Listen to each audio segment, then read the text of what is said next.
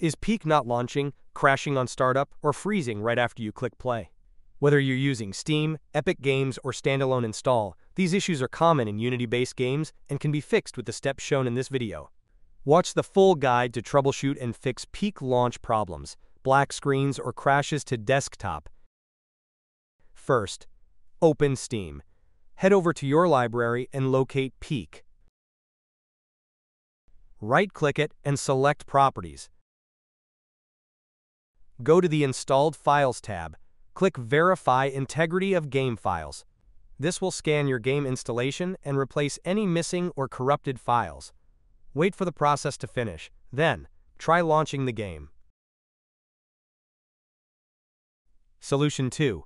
Again, right-click Peak in your Steam library and select Manage.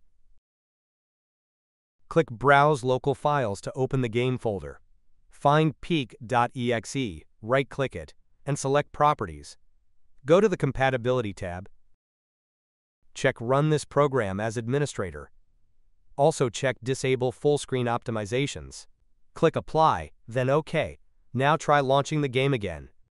Solution 3. Open your Start menu and type Device Manager. Open Device Manager. Expand Display Adapters. Right-click your graphics card, then select Update Driver. Choose Search automatically for drivers. Wait for Windows to check and install any updates. Solution 4. If you're using an NVIDIA GPU, open your Start menu and type NVIDIA App. Launch the app and go to the Drivers tab.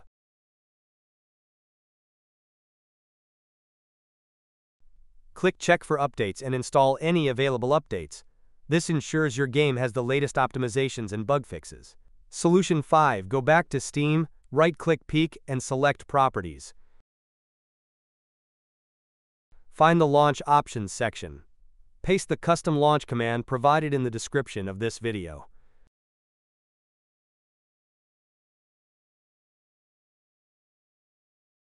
Close the window and launch the game. If the script helps, you'll be back in the game in no time. And that's it! One of these solutions should fix Peak not launching or crashing on your PC. If this tutorial helped, make sure to leave a like, subscribe, and share it with a friend who needs it. Thanks for watching, and I'll see you in the next one.